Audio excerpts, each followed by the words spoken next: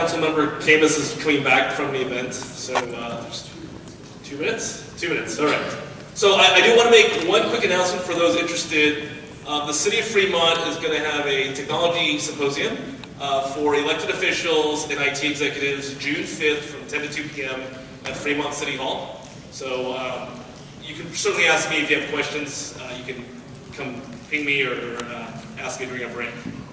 So while we're waiting for Councilmember Camus, I think I'll go ahead and do some. Oh, Johnny, thanks for coming back. So I'm just going to do the introductions. This is the Mayor's Panel on Smart Cities. Our moderator is going to be Madison Nguyen, who is former Vice Mayor of San Jose and with the Silicon Valley Organization, which is the Chamber of Commerce for San Jose. Also, we have Mayor Lily May from Fremont. Mayor May cannot stay for the entire time, but we do thank her for being here. We have Michelle Wu, Vice Mayor of Los Altos Hills. Right? We have Newell Arnerich, who is the Mayor of Danville. John Marchand, the Mayor of Livermore. We have Ben Bartlett, who is the Councilmember of Berkeley, former Vice Mayor of Berkeley. We have Anthony Fan of Milpitas, Councilman. We have Benny Lee of San Leandro, Councilman. And, of course, our host again, Johnny Camus, Councilmember of City of San Jose. Big round of applause.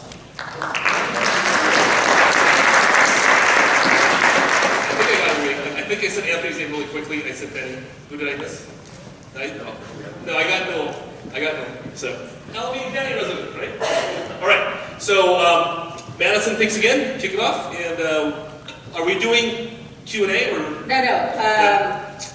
I am going to ask each mayor and elected official up here to spend 2 minutes to introduce themselves, talk about their city. This is your chance to promote any great things that you're doing in your city. So we will start with our host, Councilmember Johnny Camus with the City of San Jose. Thank you. And I'm actually miss working with a former vice mayor. She was a great asset to the community, and she's a great asset to the Silicon Valley organization. San Jose is on the rise. Many of you know, you've heard some good news about Google coming to San Jose, but there's a lot of other opportunities happening. In fact, there's a brand new federal program called an Opportunity Zone, which allows for tax-free investment in lower income areas and to provide jobs in lower income areas. This is a federal tax program that we are launching with partners like Urban Catalyst. And so there's a lot of zones in San Jose that if you locate your business, you will actually get federal tax incentives. We have tax-free zones. We have all kinds of opportunities to do business in San Jose. In fact, we have an entire department focused on bringing and attracting businesses to the city of San Jose. And we've been proud of a lot of the work that they have done. Besides Google, of course, Adobe is doubling the size of their campus. Microsoft is locating in northern San Jose. HPE is locating their headquarters, as we grand opened it the other day. Many other, Roku is locating on the west side of the airport. So a lot of companies have found their way to San Jose, and we welcome anybody who wants to come and learn why San Jose is such a competitive and great place to locate your business. We welcome you to come. My office is always open for any questions. Again, I'm the head of the Economic Development Committee, and I'm proud to host this distinguished panel every year. Thank you all for being here and coming and being part of this event. Thank you, Councilmember Camus. To my left here is Councilmember Bartlett with the City of Berkeley. Okay, thank you. Such wonderful chambers. I'm used to our chambers in Berkeley, which are from the last century. Thank you for having me. I'm really excited to be here right now, and I love what your work here in San Jose. Really cutting edge. And so I'm on the City Council in Berkeley, and in Berkeley we sort of have 3 hallmarks to our approach to the future, and it's innovation, opportunity, and I'll think of the third one later. But essentially, we like to innovate in order to address social problems and problems of our day, and then we open up that innovation to create opportunity for all people so they can be included in it. So to that end, we recently have been working hard on creating a health innovation zone in the city of Berkeley to leverage technology providers and healthcare providers to address new forms of care. And then also leveraging all the major corporations as well as university. And then also last year we created the first municipal bond program leveraging blockchain technology, these crypto bonds or micro bonds I call them. This is to target investment for affordable housing and infrastructure needs, but making the bonds accessible to ordinary people to lower the cost of acquisition down to $1 or $5. This in one sense is meant to drive prosperity and also address capital needs. Another thing we're doing is creating a regime for robotics. We're leveraging labor and robots together, so creating a new sort of permit regimes that unite those two opposing forces that young people can work in the robotics industry. Another thing coming up is our Opportunity Zone. We are also leveraging the Opportunity Zones that exist in Berkeley and creating an overlay district, a special set of rules for the Opportunity Zone that leverage opportunity inclusion and technology.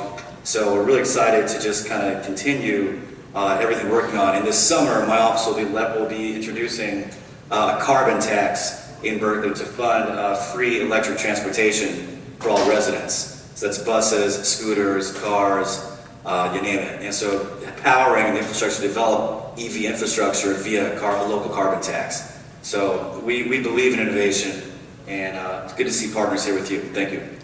Thank you. So as a moderator, I need to keep us moving along. So 2 minutes, you will have time during the discussion to talk about some of the other initiatives. So we can keep this for 2 minutes so that we can get into the question. I would really appreciate that.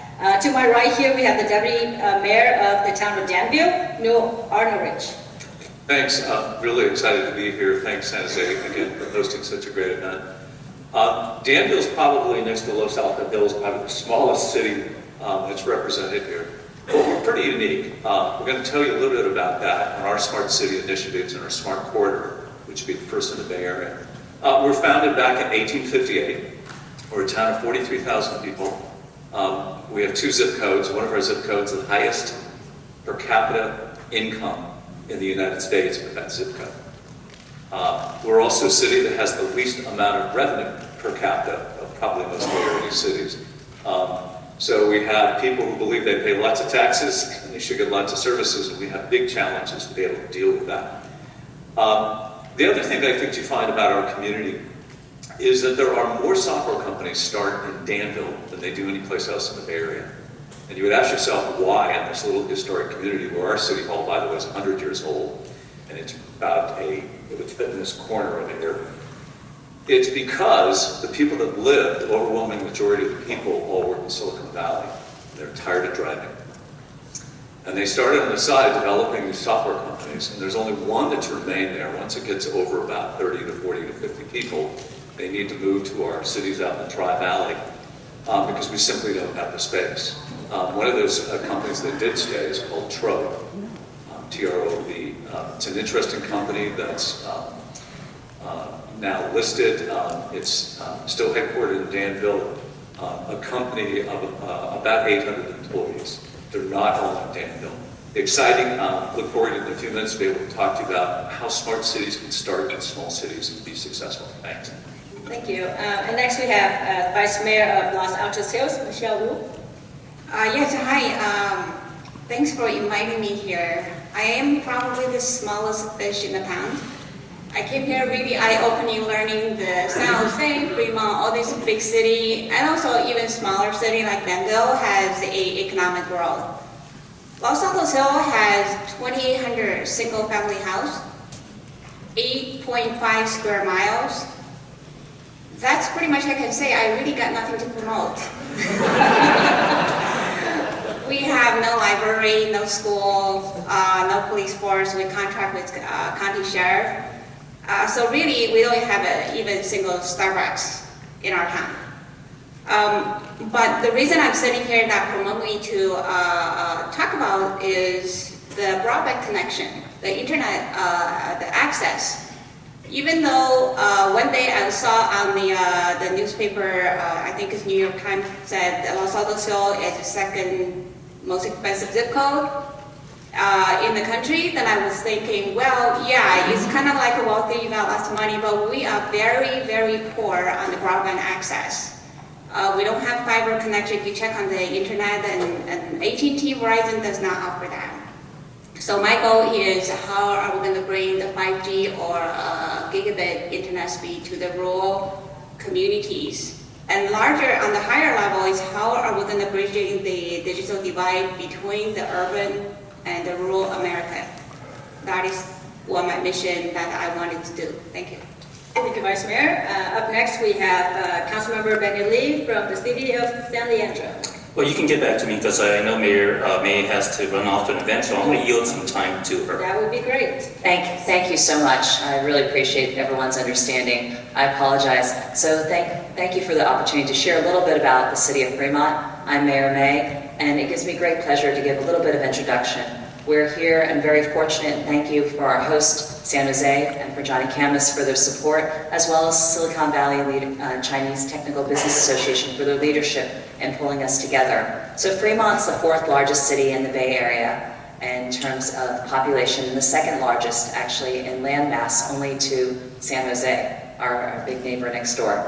But we're very fortunate, most importantly, to be home to such diverse technology and opportunities. Some of you may know that we are home to a lot of advanced manufacturing. We have over 900 manufacturers, and we specifically specialize in biomedical, clean tech, biotech, as well as EVs. We're, as I mentioned, home to Tesla, and that manufacturing is expanding from 4.5 million to 10 million square feet. We also are home to other disruptive technologies, such as Facebook is about to build their other bookend campus. But when I think about smart cities and what we're talking about today, I was saying earlier that it's not just the technologies that we're looking at, it's the ways that we're implementing those and the ways that we can share stories and partner. For small cities and big cities alike, I think that you can look at it from how we design everything, how we implement traffic flow. And so while, Michelle, you may not have the businesses, I think that how we are thoughtful and how we build our infrastructure. So earlier when Ben, you were saying what would be 3 I's, I'd say innovation, inclusion, and also infrastructure. And that's something that I just came back from Washington, D.C. and talking about the state of the cities. And so many of our mayors and council members all agree those are the key areas. 2 projects I really appreciate your time and letting me share a little bit about before I'm going to another welcoming of a new business in Fremont. We think that it's an opportunity, and I know Johnny has stressed this in the past too, to be pioneers and to be thoughtful in how we include some of the technology in implementing that as we build our services. So for example, many of you saw last year there was concerns with natural disasters, be it forest fires, be it earthquakes. And so when we were looking at our fire stations, 3 of our 11 fire stations, when we were implementing processes, we were also implementing ability to microgrid. So that allows us to have solar energy, but in case of a natural disaster, for allowing us to be responsive in the most critical time periods to our residents and citizens. And we also try to utilize the technology that's within our cities. And so we partner with our companies, so it's a public-private partnership. And I think that that makes us attractive when it looks at future opportunities, such as our opportunity zones, and we're building our downtown and our spine and our network. It's those policies that when it comes to building housing, you were talking about, you mostly are residential, that we think about processes or implementation of guidelines for our design, for implementing solar ready, and looking at how we're building. For example, in Fremont, we also have a lot of transit-oriented development, over 5,600 units of transit-oriented development. And when you're building those, how do we look at how many people are now doing transit demand, in terms of Uber and Lyfts, and so building those spaces so you can pick up and drop off. And finally, I think even for one of our more famous case studies that happened this past year is we also are just recently launched our Tesla patrol car. And when I was in DC, many people were calling Tesla saying, we weren't part of the pilot. And I go, it wasn't a Tesla program, it's actually a City of Fremont program. And so it was something where we wanted to see, as we're building our fleet and replacing them, what are the opportunities that we could pilot and see the efficiencies of not just purchasing the car, but the long-term maintenance and the efficiencies of running that type of vehicle. So hopefully we'll have a good story to come back and tell you in a year. But it is a working, functional vehicle that we had outfitted. And so I look forward to hearing from all the other panelists. I apologize for sharing a little bit more of my time, but I hope that to have this continued discussion with all of my fellow neighboring cities, whether it's on transportation, housing, infrastructure, and solutions, there's no way that we can do it individually, but certainly in partnership with all of you as fellow electeds, and also in working with all of the companies and initiatives that are here. This is an opportunity for us to bet on better practices and to help us implement solutions that will work for us as we move the cities and our economies forward. Thank you for your time today. Thank you, Mayor Psag. Now we'll go back to Councilmember Lee. Well, thank you, and I want to thank also the SVCTVA as well as all of my colleagues for sharing their thoughts, because those thoughts actually contribute to my thoughts as well. I'm from the city of San Leandro. I say I moonlight as a councilman because my day job is with the county of San Mateo, and my boss was one of the keynote speakers, John Bolton. So the city of San Leandro has a population of 90,000, and in 2014 it was actually ranked the 4th most diverse city in the nation with a population of 50,000 and greater. And I can tell you the diversity because we did a gap analysis study, and half of the city, 51%, English was a second language or not an option at all. So diversity is very important, inclusion is very important, and also leveraging technology to the best of our ability is important. We have a number of projects just like the other cities. We have the Marina Shoreline Project, which is probably half $500 million project. We have opportunity zones where we're going to redo the Bay Fair shopping area to probably over 2,000 housing units, as well as a village marketplace. We're looking at changing our the way we do our streets, so that way it's more multimodal, safer for the bikes, but safer for alternative modes of transportation. When we're talking about smart cities, I think it's very important because you have basically 3 primary dimensions that you have to work with. Policy, because you have to develop a policy specifically for it. Technology, because of the fact that you need to start using the technology that will help save time for your staff, force multipliers. And third, the framework, building out the network, whether it's wired, wireless, and the technologies that tie to it. So I look forward to hearing from all my colleagues on this. Thank you. Up next we have the Mayor of Livermore, John Marchand. Thank you very much. It's a pleasure to be here. Livermore is a city of superlatives and contrasts. We are California's oldest commercial wine region with the cutting edge of technology. It is where technologies that are used to operate smart cities are developed. We're home to 2 world-class national laboratories, Lawrence Livermore and Sandia National Laboratories, with the Combustion Research Facility and the Biofuel Research Facility. We have one of the world's fastest supercomputers and the world's fastest rodeo, which is also going to be June 8th and 9th. Livermore has the world's most powerful laser, which is the National Ignition Facility, and when it fires, it creates more energy than being used across the entire United States, 500 trillion watts. Its goal is to strike the match to light the sun. We also have the world's longest continuously burning light bulb, which is burning for 118 years, and we're one of only 6 cities in the world to have an element named after us and have our name appear on the periodic table of elements. Element 116, Livermorium, was not discovered, it was created by scientists from Lawrence Livermore National Laboratory and the Flaherty Institute in Russia. We are a community of 91,000 residents, but we're an integral part of the San Francisco Bay Area in the Tri-Valley. We're powered by a wealth of research, technology, and innovation. We have a highly skilled workforce. We have a regional incubator, which is funded by the cities of Pleasanton, Livermore, Danville, and Dublin. And that's also with the 2 national laboratories, creating technologies and creating new businesses within the region. We've also attracted world-class manufacturers like Gillig, Drexelmeyer, Tesla, and Topcon.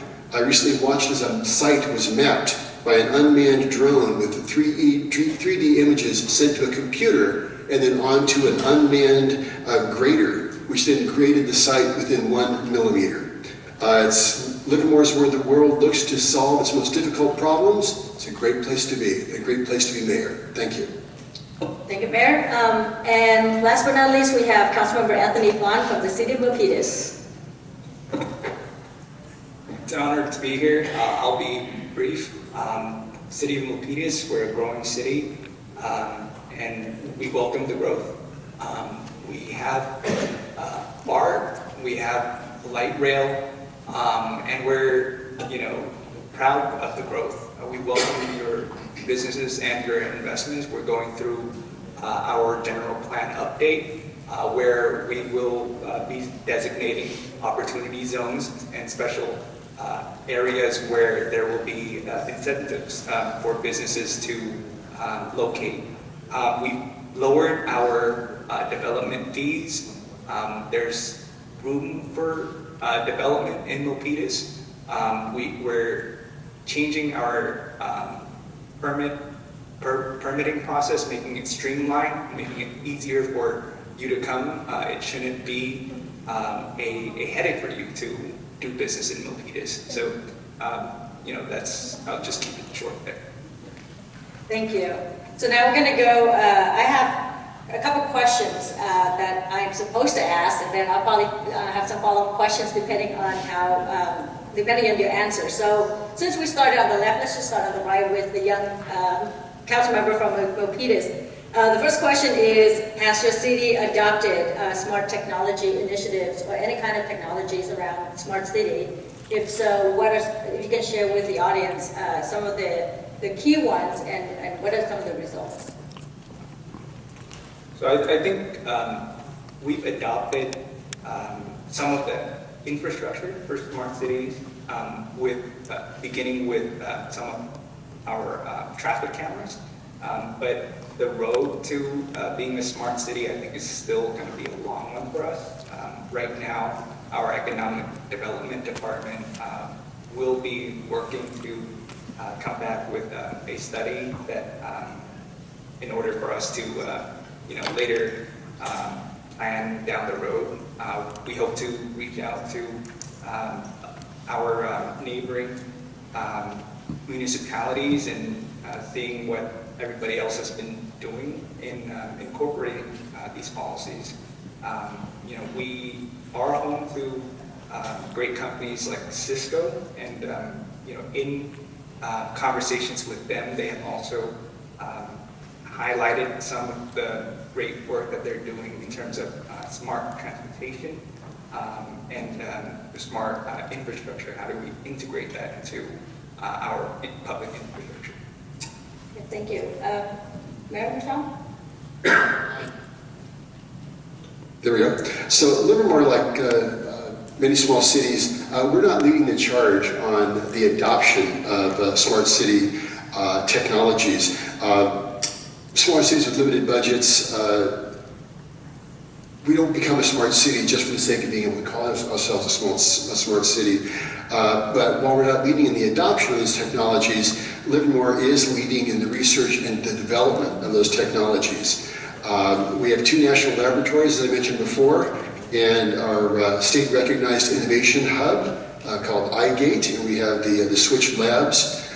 We have entrepreneur support that allows startups with civic applications to easily connect with local government and also our related partners with beta testing and potential customers. TerraVion is a company that came out of our iGate, and they fly over agricultural areas to determine the health of those areas. They partnered with our Wine Growers Association, and we're also working with Buzzkill Labs. You gotta love that one. They're creating field cannabis testing to see if people are driving impaired, and they're working with our Livermore Police Department. Since our top priority is public safety, we're also employing technologies such as license plate readers and real-time traffic control to improve the quality of life for our residents. Thank you. Councilman Lewis? So, I think I will name my grandchild after Buzzkill. I think that's such a great name, right? But, San Leandro, per my conversation earlier, in 2017 we basically adopted the smart city policy, but then that has a lot more dimensions because we talked about adopting technologies. We pushed for public Wi-Fi when I first got elected, and now we just implemented 9 more sites this year, which actually bridges the digital divide. You need to have connectivity, and you need to connect those who are underserved in order to be a smart city. But then smart cities, just as Councilmember Fan just mentioned, it's a longer road. You have to start building a framework. So one of the things that we did in 2012 was we entered in a public-private partnership with OSI Soft to put in 11 miles of fiber. That allowed us to do a grant, a federal grant that actually extended that fiber network to over 20 miles. That's the first stage. You built the network. Now you actually have to incorporate other connectivity technologies like wireless, and we're in that framework right now where we delivered our Wi-Fi signals from a tower on top of the hill to 9 different locations. The next step, of course we haven't gotten there yet, is getting a lot of data, mashing all the data together, and improving the outcomes that will help our cities, help the residents of our cities, and also tagging on what Councilmember Fan said, it's a regional effort. We really need to get together and solve the problem, not just as a microcosm of our own city, but really partner together with the cities adjacent to the Bay Coast site, the further East Bay, as well as the peninsula. Vice Mayor? So when I became the council member in 2016, I started the emerging technology ad hoc committee in our town, and that time we didn't have much of the technology initiative. So I was really excited, and I said, well, let's make Los Altos the smartest city of the country. And then, so I have this ad hoc committee, we have like 12 people, and everybody was so enthusiastic, but then we kind of come down to say, well, with all these smart city application, we need the infrastructure, which is broadband infrastructure. And we have evaluated, and we just don't have adequate broadband infrastructure layout. So we focused on the internet connection or broadband access. But that still kind of hit a big roadblock. I'm learning that as I was on the committee. We have neighboring city that in more of a rural atmosphere, or even Atherton, Woodside. They all have similar problem. Is that we don't have an adequate broadband connection, namely fiber. We can't get a vendor like Verizon and AT&T to pull the fiber into our town because of the certain terrains and the very low housing density. Until today, there's no fiber offered throughout town, and we'll also have about 100 houses doesn't even have the internet connection, the wired connection. So I would say that we are moving forward on the infrastructure, but we are one of the cities that was certified by DMV to allow Waymo to test in our town. The Waymo autonomous driving in our town. The other initiative that I think the town sheriff, because we contract with the Santa Clara Sheriff, and they installed the ALPR, automatic license reader, on their vehicle, because we didn't have the installation in our streets, so they have the ALPR install the vehicle, so when they drive around, that they are able to scan the license reader.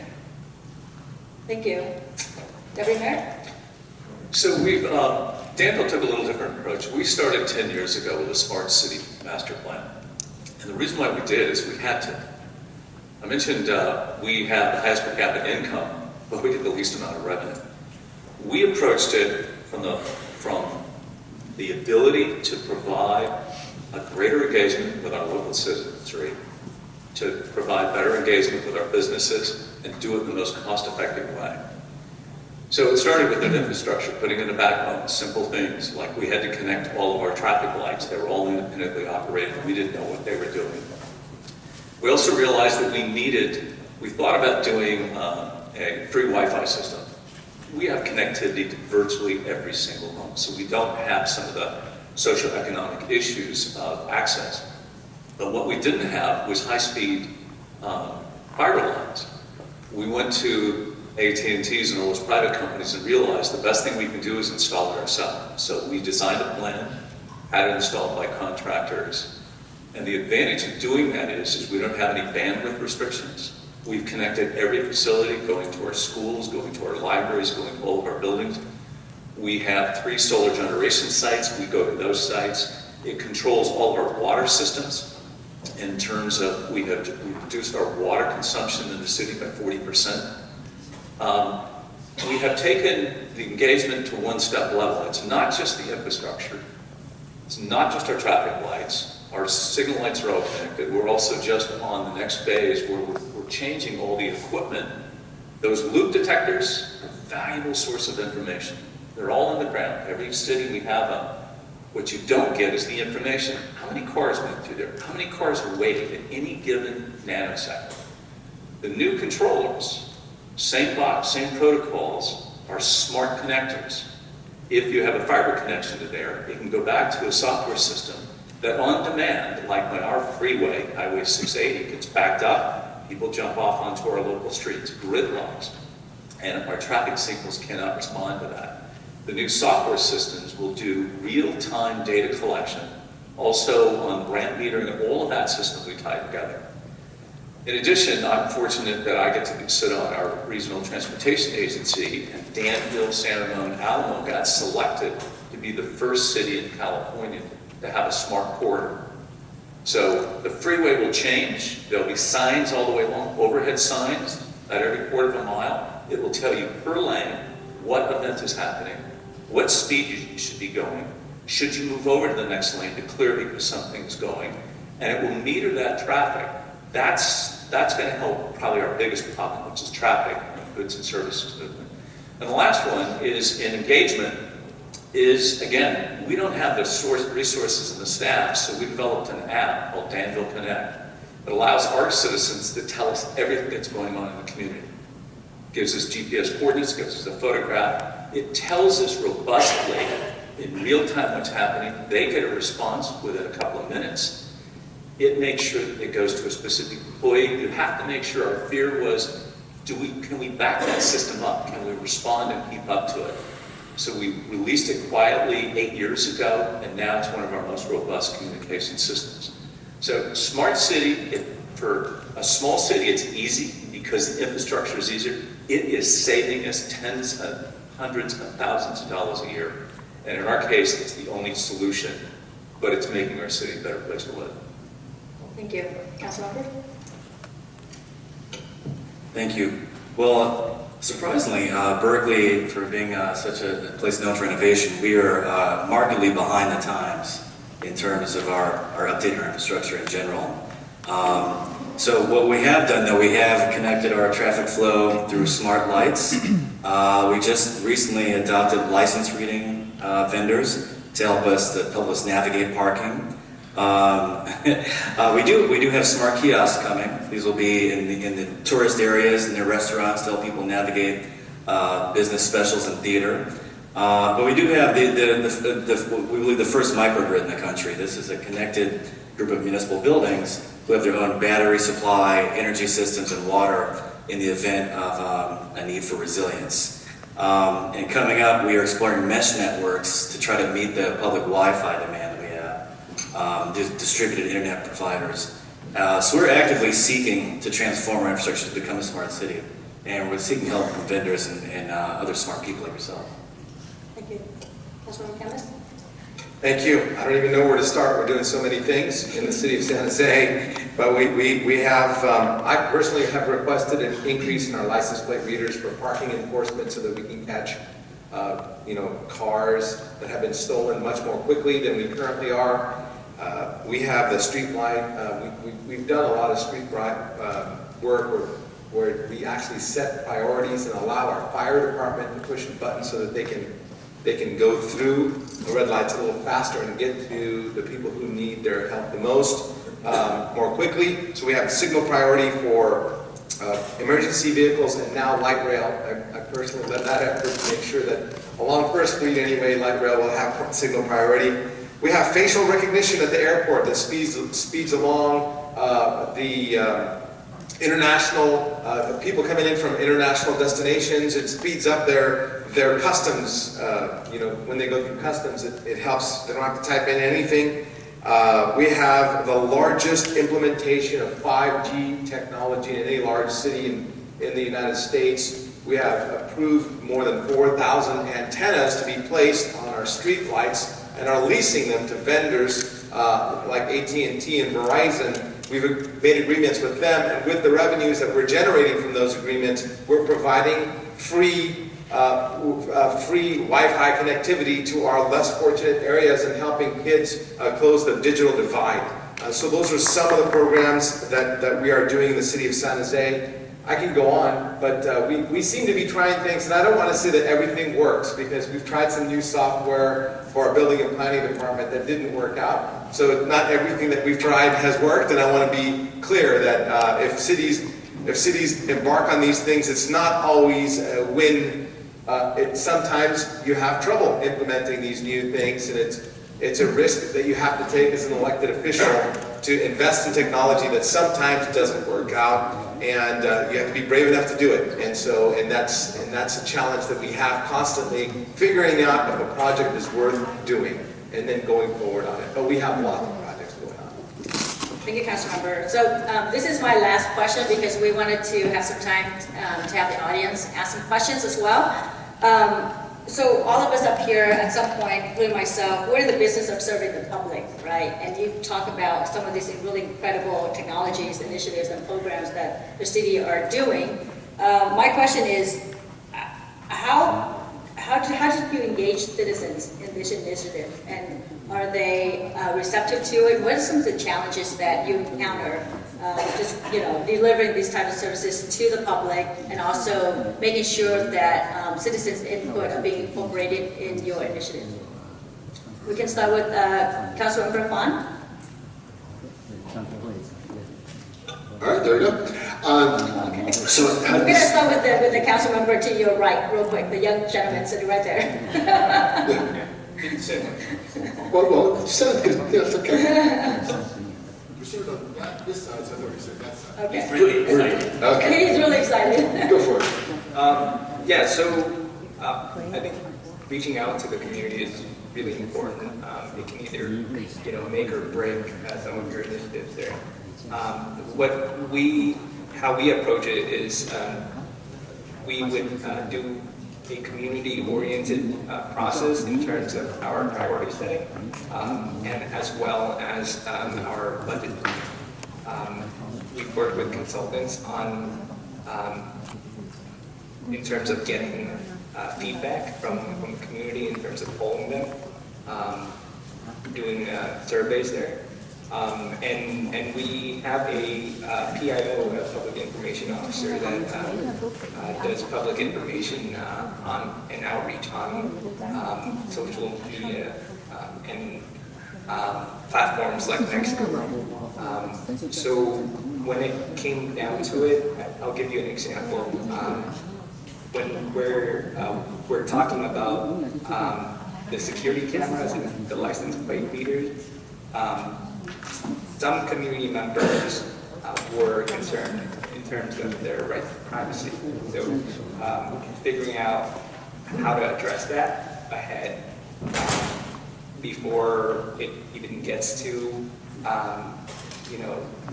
our council meetings is really important, because our police department works really closely with neighborhood residents and ensuring them that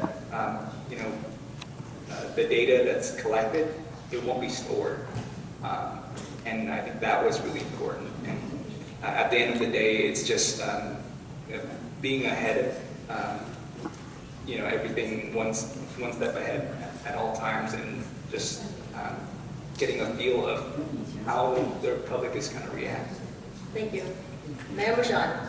Okay, so this is about how the citizen groups, but they're embracing the technologies. Yeah. Okay. So I love being on panels with New Arnrich, because he always reminds me of all the great things that are going on. So yes, we also have a smartphone app. And one of the things that we've learned is that one size doesn't fit all. We've got a large range of ages. We've got people in Livermore that don't have computers. We've got people that are on the instant technologies. So we have people that are on Nextdoor. We're on those platforms, Nextdoor, Facebook. So we're not only having had people pull information, but we're pushing information out into the communities. We also have a smartphone app, which gives people the ability to tap into the city on a real-time basis. If there is graffiti, if there's a pothole, if there's a problem with the city, they can access the city either by sending me an email and I'll respond, or they've got the smartphone app where they can directly contact the people that can solve those problems. We've got also the license plate readers, so in real time we can see when somebody comes into our community and they might be coming into the community to do good things. So the public does embrace this because they feel the importance of public safety. That's the #1 priority in our city, public safety and security. So we just had a poll, 95% of the people that were polled feel that Livermore is a safe place to live and raise a family. So these are initiatives that we've got, very popular, and it gives an opportunity to have those people feel that they are engaged and make a difference in their community. Thank you. You know, I remember a story from Jack Ma, the founder of Alibaba. He's one of the richest men in China, and one of the things that he said is in 1995 when he came here, he saw a computer and he didn't want to touch it because he thought he was going to break it. There's a better technology, and that's definitely true on that. When we started pushing policies such as the public Wi-Fi, folks were concerned about what that meaning of public Wi-Fi was and why are we giving free Wi-Fi out. Well, you know, I remember years ago when I had to go to school, and when I had to research, I had to go to the library, and the library was 1.5 miles away from my house. I used to stay at the library all the way until close at 9 a.m. This is when I lived in San Francisco. And as a kid who was like 11 or 12 years old, that's not good to travel the city. The internet has basically freed those domains because we have so much content, our libraries don't even have near the content of the internet. And you think about it, back then when I had to go to school, if I didn't have that pencil, I would fail. Today, our kids have to do all their homework online, they have to read their books online, so without that internet, they will fail. So that's why those are the messages and stories that I share with constituents on why that is important. The city of San Leandro actually gave 4 strands of fiber to all of the school district, and now we have the fastest school district with a 40 gig network. Our school district actually has jumped ahead and actually made our school the safest schools. They recently just installed 800 cameras to basically ensure the safety of the kids, not just only from detecting fights or issues with the students, but also risk mitigation from like active shooters. They're really pushing the envelope to be engaged. The fiber initiative was really focused on the businesses, but we have to also look at the next level, which is how do we connect our homes to high-speed internet, because that's going to be the next generation. So we have to have those discussions. We have to have the discussions with the regions. We have to have the discussions with our providers. And we also have to have the discussions with the entrepreneurs who want to give us affordable fiber or affordable high-speed internet, because if we can get them into every single house, we can really bridge that divide. Thank you. Vice Mayor. Yeah, so let me rephrase. The question that you were asking is the question is how do citizens embrace the technologies or the initiatives that you have in place, and were there challenges in terms of getting them to be included in what some of those initiatives are? So the technology-wise, I think my town citizen are, I would say we're not the early adopter. I can say that we probably on the what they call the Gaussian norm, if you have the bell curve, we're probably on the later side. The challenge for our town is that we don't have any commercial entity, we don't have school and libraries, so all we have is the residential. So how are we going to promote the technology into the residential home? That's basically come down to the internet connection. That's pretty much what we have. The ALPR, automatic license reader, I actually boldly brought up to the council meeting without having a survey, and I said, let's do it. That was when I was still fresh and experienced. And we have half of the residents say, yes, let's do it. And the other half said, no, we don't want it. So what happened is we decided to just push it off. then the town sheriff and figure out have solution. This is what I mentioned earlier. So they have the ALPR installed in their vehicle instead of on the street. And that's how we kind of reach out to kind of like compromise half of the residents' concern that we have on the vehicle that is not invading any privacy. The other half to say, okay, we have something reasonable that we can move forward. To reach out to the citizen, I would say we use mostly the online survey form, Nextdoor, SurveyMonkey, and I myself, lots of times just being very nosy, walk around and just randomly poke on the residents. What do you think? What do you think? What do you think? And then just kind of hear from everybody what the people say and what people think about it.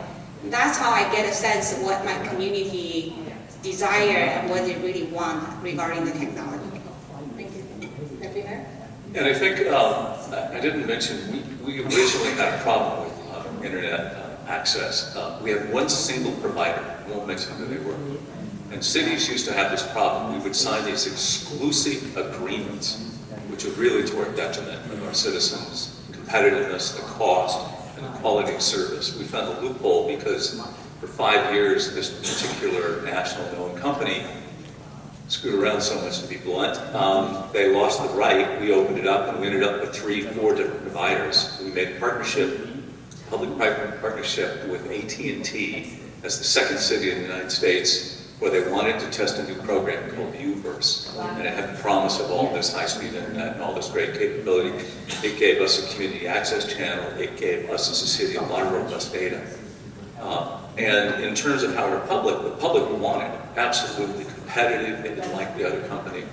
What they didn't like was these equipment cabinets that were going to show up in their neighborhoods. And so we came up with a program and then worked with them, and that was our biggest problem. The second thing that happened in the year 2000, culturally our community, and as well as John's and the Tri-Valley, really changed. In 2000, our community was about 18% Asian. Our school district today is 44% Asian. And it was a big cultural change over a very short period of time. So the values, the expectations, our way to respond to our citizens had to change a lot. And it's actually turned out to be really well. And we were one of those communities, and I've all heard, and we read about in the paper all the day about putting in new technology and how do your citizens like it. We used to be the 10th to 15th safest city in the state of California. We're now the #1 state in the state of California for one reason. And our chief of police would like to say it because we have all the best police officers, but he'll be honest and say it's because we installed the most robust license plate reader system with a robust database and situational high-definition awareness camera system that you cannot get physically in or out anywhere in our community without that being picked up. We also installed it in every single one of our police cars. Why would you do that in a mobile? Our car could be driving down a road at 40 miles an hour. It sees a car parked, it sees it in the driveway, it sees a car driving. It will say there's a warrant out for arrest for that owner of that car. In the first 72 hours, we picked up, on Thanksgiving morning, unfortunately, a gentleman was visiting relatives in Danville, had a $1 million warrant for a murder arrest. It changed how we do business. We had burglaries that within 2 hours, somebody had said, I saw a white car in my neighborhood. That's all they could tell us, a white car. We could put it into the system. The database is so robust. Just put it, white cars in the past 15 minutes. One car pops up, eliminate the Danville addresses, use some probable causes. That car, 4 hours later, was found in Stockton, California. Stockton PD, they made a call. They went over, saw the car, the stolen goods were in the back seat. Not one person showed up in our community when we held public hearings to deploy this information. And it's obviously our demographics are different, but even though culturally we have changed a lot, we have this immigrant population of very well-educated people.